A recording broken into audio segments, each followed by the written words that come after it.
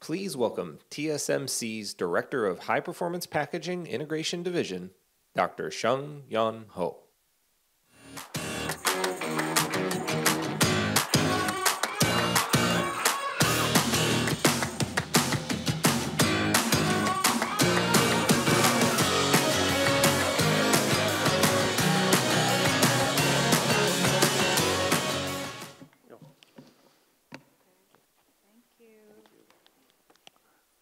Good morning, everyone. I'm Shang Ho.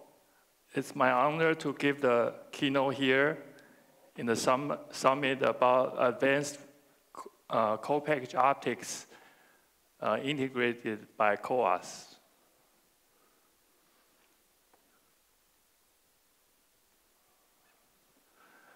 I will start by introducing the rationale for heterogeneous chiplet integration.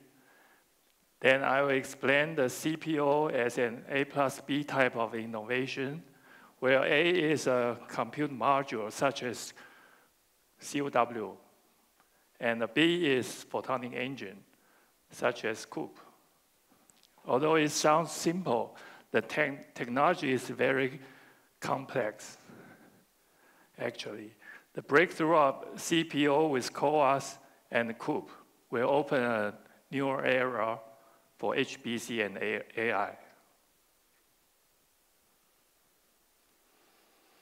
We use this page to illustrate how heterogeneous integration helps to boost the system performance.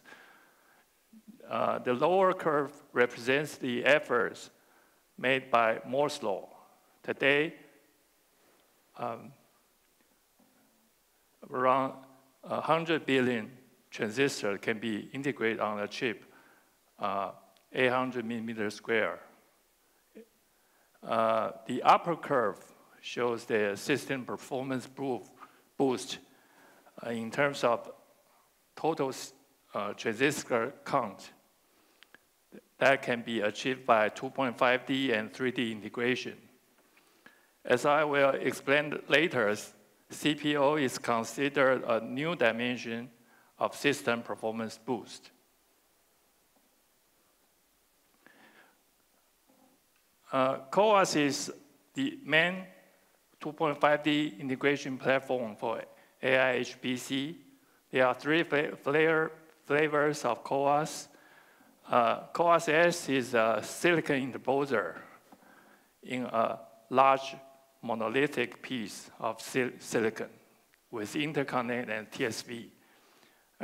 CoWoS R is an organic interposer, and CoWoS L is a composite interposer.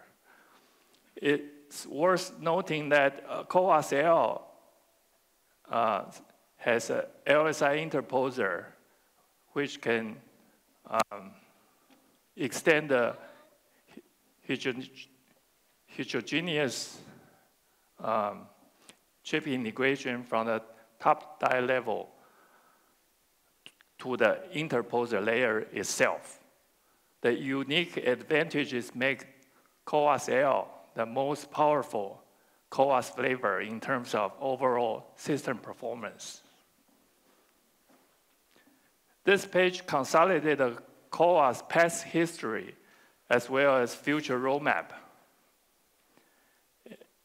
In the past 14 years, since 2011, the technology has gone through several periods of transition.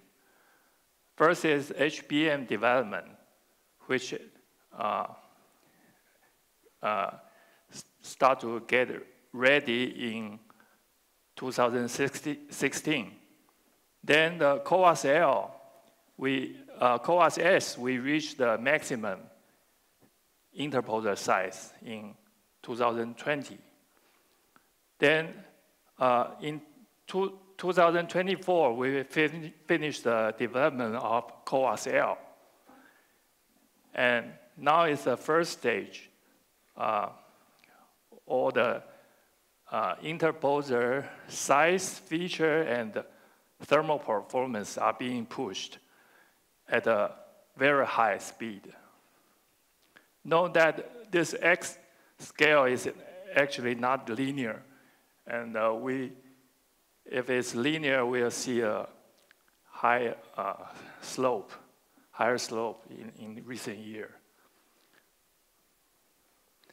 There are only 4 dies that can be put on a 12-inch wafer for a 9.5 reticle size interposer, which is the right-hand side.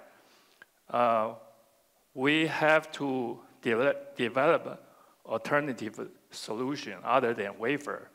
That is panel-based CoWoS, COUPE, and also system on wafer, SOW.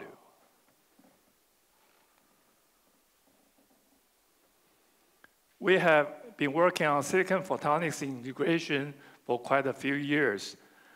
We came up with this unique EIC on PIC 3D stack called Compact and Universal Photonic Engine, or COUPE, by leveraging SOIC technology. The same structure is compatible with major coupling geometry of grating coupler, GC, and edge coupler, EC. While the COUPE wafer is available for both GC and EC, we prioritize the CPO development on GC because it has better supply chain readiness than EC. Now we take a closer look at the COUPE structure.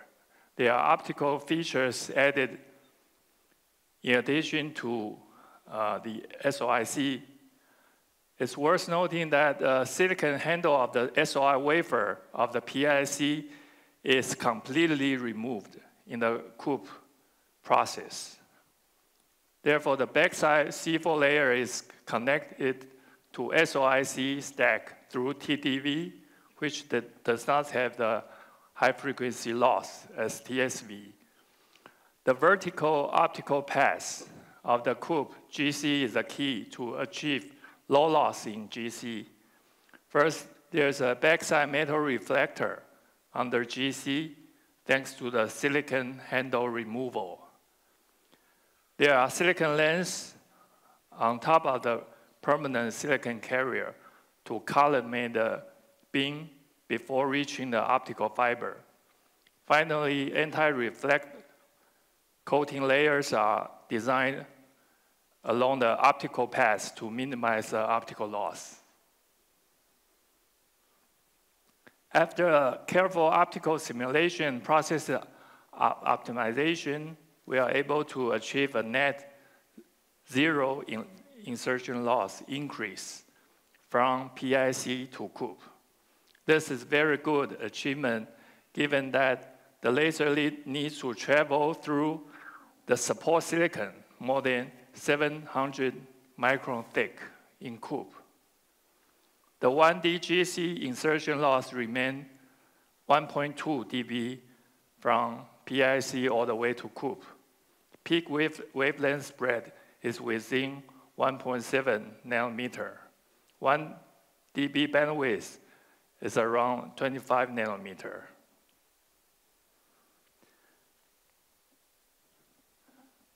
COUPE enables silicon photonics optical engine and high bandwidth. It can be used for pluggable as well as for CPO. Both OE on substrate and OE on interposer are considered CPO. We'll enter production for OE on substrate next year.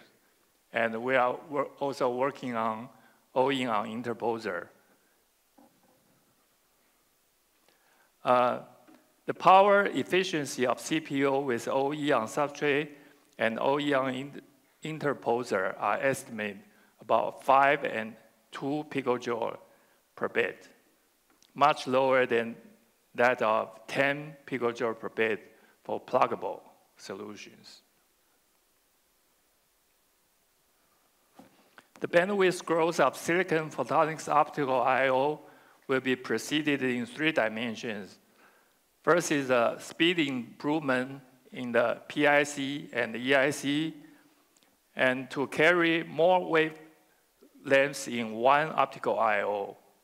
Second one is through packaging structure migration, basically to shorten the distance between CoWoS compute module and COUPE.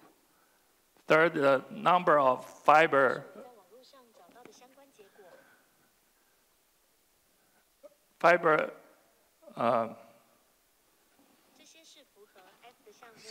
sorry.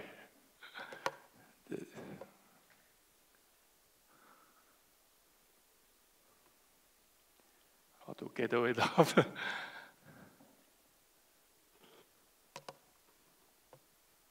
okay.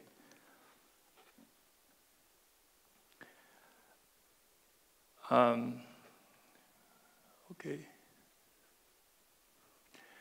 As mentioned above, CoWoS and COUPE will be integrated together in one package to empower the performance growth of AI and HPC systems. CoWoS will be developed in bigger sizes to accommodate more transistors, more 3D stacked die types, and more LSI flavors in the reconstituted interposer. The optical I/O may be made by COUPE will be developed for higher bandwidth, lower energy per bit, and lower latency. I will conclude my talk here. I already mentioned the first 3 bullets in previous page. The thing I like to emphasize is the last one. Long-term CPO roadmap advancement calls for the need for supply chain innovation and collaboration. For example, CP and FT test of CPO, FAU innovation, optical assembly with high throughput and yield all need to be carefully addressed. Thank you very much for your attention.